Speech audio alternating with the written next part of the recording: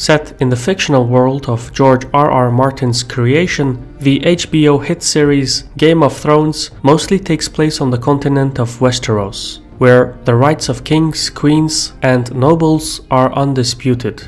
Story-wise, it borrows heavily from English history. The fictional Seven Kingdoms are largely based on the realms of the Anglo-Saxon Heptarchy in the 5th century, and the conflict between the Lannisters and the Starks is analogous to the War of the Roses. In the show, there are many bloody, multipolar conflicts that involve treachery, greed, corruption, betrayal, allegiances, debts, as well as nihilistic attitudes to religions. Game of Thrones also deals with modern topics such as gender politics, climate change, multiculturalism, immigration, egalitarian, totalitarianism, and so forth. But most of these issues are veiled and romanticized in the medieval context. The only fixed truth in this Machiavellian universe is the geography of Westeros, which is what we will be analyzing in this report. Even if you are not familiar with Game of Thrones, this examination can be viewed as a simulation of geopolitical workings. I'm your host Shirvan and welcome to Caspian Report. Before we continue, we would like to thank our sponsor Vikings War of Clans, which was inspired by classic strategy games like Age of Empires. You get to reign over kingdoms, fight over resources, forge new alliances, and compete in live battles against any of the 20 million online players. So the way the game is played changes constantly. Support our channel by downloading Vikings for free from the links in the description and get the special bonus of 200 gold coins and a protective shield. Now back to the topic at hand, Game of Thrones. Geographically, Westeros was inspired by an upside-down Ireland, with the similarities being close to identical. For instance, the fingers in the northeast match with the Dingle Peninsula. The capital, King's Landing, stands in place of Galway. Donegal Bay is replaced by the Sea of Dorne, while Belfast and Dublin mark the positions of Old Town and Casterly Rock, respectively. Meanwhile, the northern domain of Westeros correlates with the rest of Britain. It's not an exact match, but it's close enough to serve as a starting point. Winterfell points to Sheffield, while the Stony Shore stands in place of Wales. The peninsula, known as Cape Crechen, has parallels with Cornwall, while Bear Island matches the Isle of Man perfectly. Another striking detail is the renowned Trident, which is a confluence of 3 rivers in Westeros, but draws parallels to the shape of the tributary rivers that converge to make the Humber estuary in England. To the north sits the Wall. It's a giant man-made object that reflects Hadrian's Wall, but in Game of Thrones, the Wall keeps out a supernatural race of the undead. Extrapolated from the size of the Wall, Westeros from end to end can be calculated to roughly 4,800 kilometers. That is considerably larger than the British Isles. Technically, the continent extends further north up to the frozen wilderness known as the Lands of Always Winter, where the undead originates. However, this portion of the continent is not properly mapped and remains largely unexplored. Everything south of the Wall is collectively known as the Seven Kingdoms, which, as the name suggests, consists of numerous constituent regions. However, each region in the Westerosi kingdom is governed by a single noble house, who in turn delegate over lesser households, clans, bannermen, and subjects. As for a standing army, the Seven Kingdoms has none. In the feudal societies of Westeros, individual lords raise forces from their population at need, equipping and training them as required. The entire realm is governed from King's Landing, where the supreme monarch reigns from the Iron Throne. As befitting the capital, all major roads lead to it. Yet the Crown Lands, which is where King's Landing is situated, is not a sovereign nation. The 1.5 million people that inhabit the region do not belong to a single identity or ethnicity. Moreover, in historical context, prior to the unification of Westeros, ownership over the Crown Lands was disputed by the neighboring regions, with back-and-forth hostilities lasting for centuries. Upon unification, it made sense to construct a neutral government seat in the Crown Lands, since the cultural and political influences coalesced there. Yet King's Landing is more than just the capital of the Seven Kingdoms. It boasts the finest port in the realm, which offers unparalleled naval access to the neighboring continent of Essos and the Iron Bank of Braavos. It is this link that enables the Supreme Monarch to fund most of the royal activities and maintain the overall economy. King's Landing also hosts sophisticated industries such as shipbuilding, metalsmithing, horse trading, etc., and notable sums of obsidian can be found on the island of Dragonstone, but the value of this resource is yet to be determined. On the other hand, King's Landing is beset with endemic complications such as corruption, crime, and low food supplies. Plus, control over the capital often changes hands at times of political upheaval.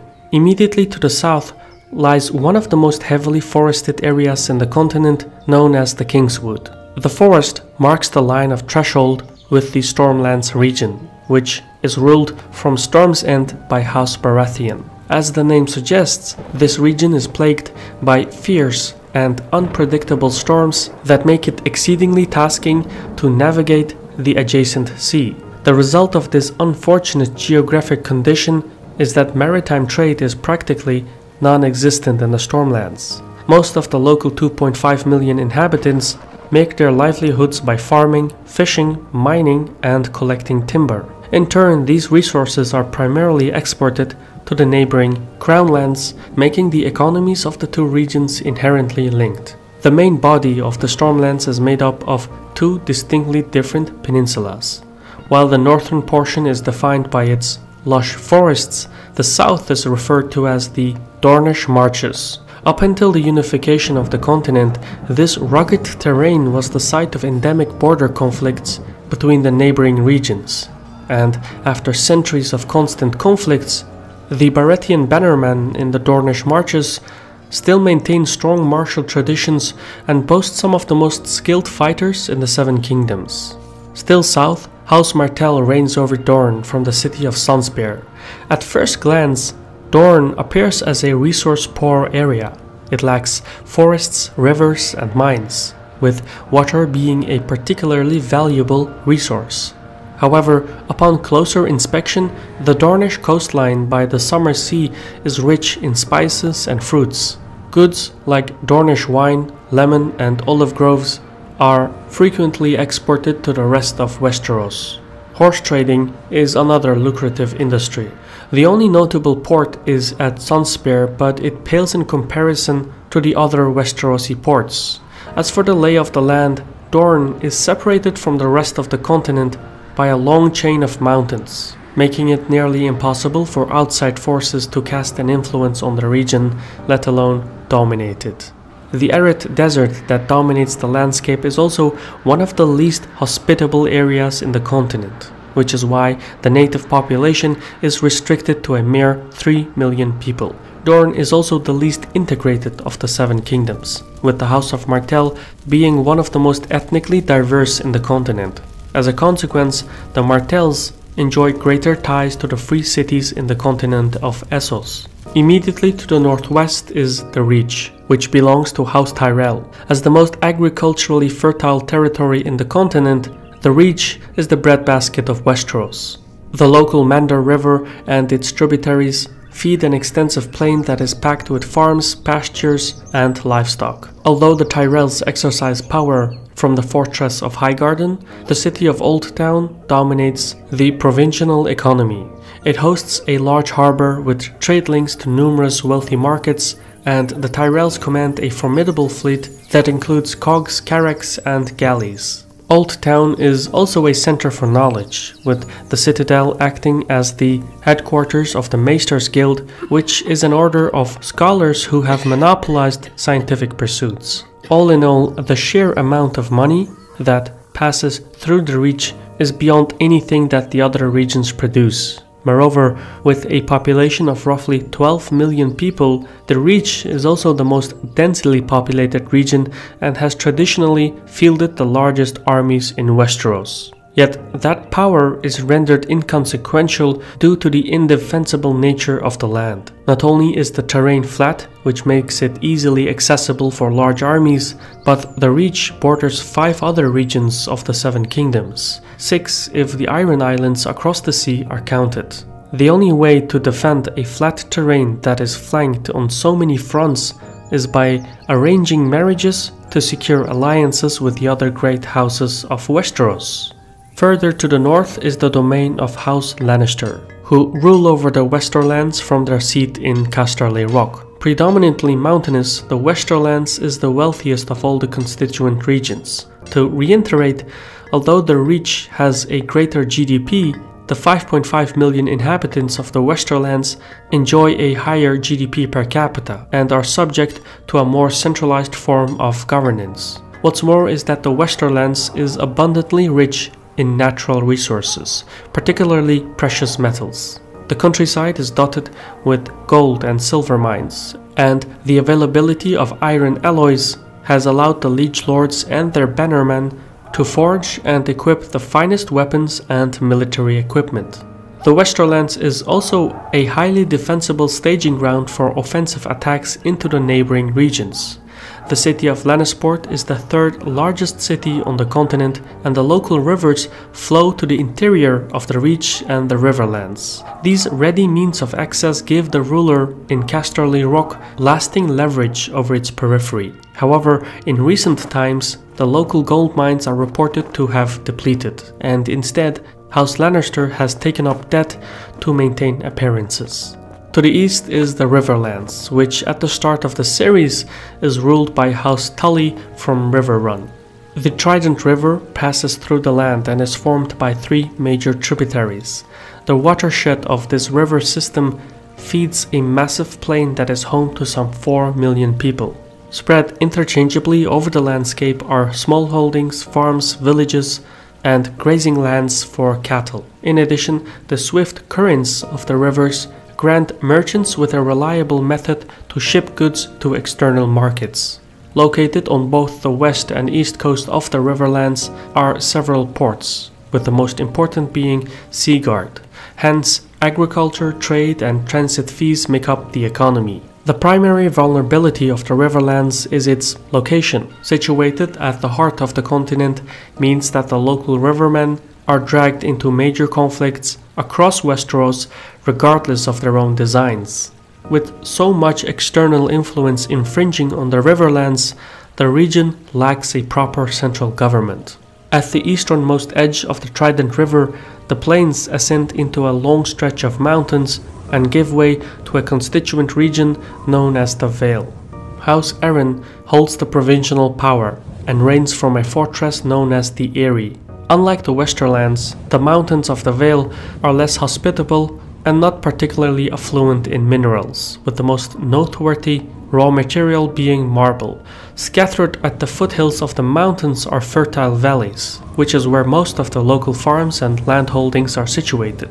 Some 4 million people reside in these valleys, including small groups of rebellious hill tribes who reject the central government. The rough mountainous terrain obviously grants the Vale a defensive advantage, but traveling across the land is so difficult that the local merchants have come to rely on maritime traffic to gain access to domestic and foreign markets.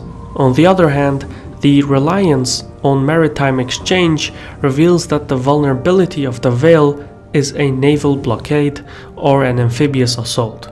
Altogether, the Vale, the Riverlands, the Westerlands, the Reach, the Crownlands, and Dorne adhere to the faith of the Seven. As an organized religion with an administrative council, an order of priests, and an index of holy texts and relics, the faith of the Seven plays a consequential role in feudal societies. In the west, across the Sunset Sea, are several chunks of rocks that make up the Iron Islands. House Greyjoy exercises authority over these islands from their fortress Pike. With an estimated population of 1.5 million, the Iron Islands are relatively densely populated for such a small territorial domain. This places a strain on the local food supplies, which, in combination with the secluded nature of the islands, has likely inspired the formation of a distinct religion and naval culture.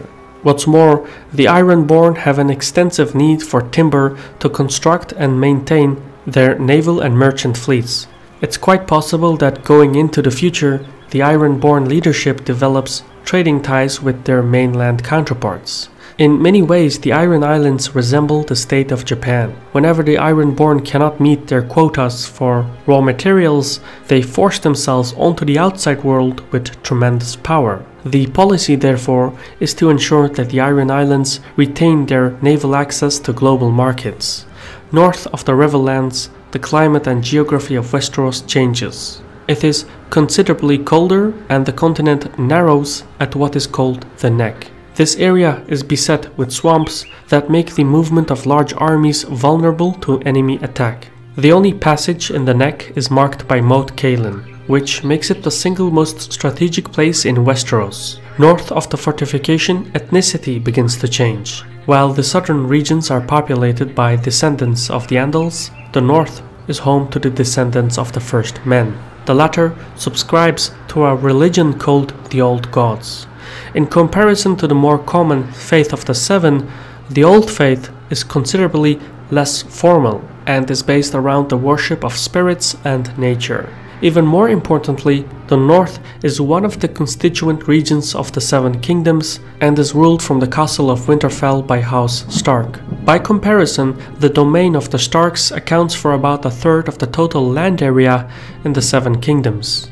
The North is also one of the wealthiest in resources, having large quantities of lumber and livestock. Yet with a population of about 4 million spread over such a vast area, the Starks and their subject houses are poorly equipped to exploit the riches of the land. Key to the economic activity in the north is the port town of White Harbor in the east. This is where most of the goods are imported and exported from the north. The west coast, meanwhile, lacks a major port, and this has contributed to economic stagnation in the immediate proximity. If a port were to be constructed in the west coast, it would link to the wealthy markets of Seaguard, Lannisport, and Old Town, which in turn would likely rejuvenate economic activity in the north. Another important trade route is the King's Road, which links the northern capital Winterfell to King's Landing, some 2,400 kilometers to the south. The King's Road allows goods to be carried at relative speed, but since it's the only major road to speak of in Westeros, it is vulnerable to raids and attacks. Yet perhaps what the north truly lacks is agriculture. Due to the unpredictable weather, most of the food is harvested near the fortress Winterfell and Dreadfort, both of which are built over natural sources of heat. All in all, thanks to the Neck, the north has never been subdued by force. But the region is so vast and thinly populated that the native rulers have never managed to truly exercise control over the land. In the show, there are two game-changing developments that are reshaping the course of events. First, the climate in Game of Thrones is unusual, with winters lasting twice as long as summers. For comparison, the current summer has lasted for a continuous decade, which means a harsh, lasting winter is coming. Along with that transition comes a massive army of the undead. The ultimate pursuit of this undead army is unknown, but their military power is without peer in Westeros, and they are headed south towards the Seven Kingdoms. The second major disruptive event is tied to the last full-blooded member of the Targaryens, who has skillfully gathered an impressive army in the continent of Essos and plans to make landfall in Westeros. To give some context, centuries ago, House Targaryen unified Westeros into the Seven Kingdoms it is today, but lost the throne to a subject house a decade ago. Now, however, the Targaryen ruler aims to assert her ancestral claim to the throne and uproot the current monarch. Her massive army comes with dragons that act as weapons of mass destruction. No other force has such a military advantage. That being said, besieging the capital King's Landing with dragons would result in the heavy loss of civilians, which is something that the Targaryen ruler wants to avoid. Although noble in pursuit, it renders the dragons effectively useless in the struggle for the Iron Throne. So instead, like modern aircraft carriers, the dragons function as an effective tool for long-distance power projection, and in feudal Westeros, that makes all the difference. It is obvious that these two disruptive forces will collide. In the aftermath, however, Without dragons, there is little chance that a unified Westeros can be maintained. Rebellions are inevitable as geography is bound to reassert itself. If somehow the Targaryen monarch does manage to hold the realm together, she is likely to live long enough to see herself become the villain. I've been your host Shirvan from Caspian Report. Credit goes to our Patreon community for giving us the means to produce content like this while remaining independent. If you want to learn more about our crowdfunding, visit patreon.com/CaspianReport. For now, thank you for staying with us, and Sahol.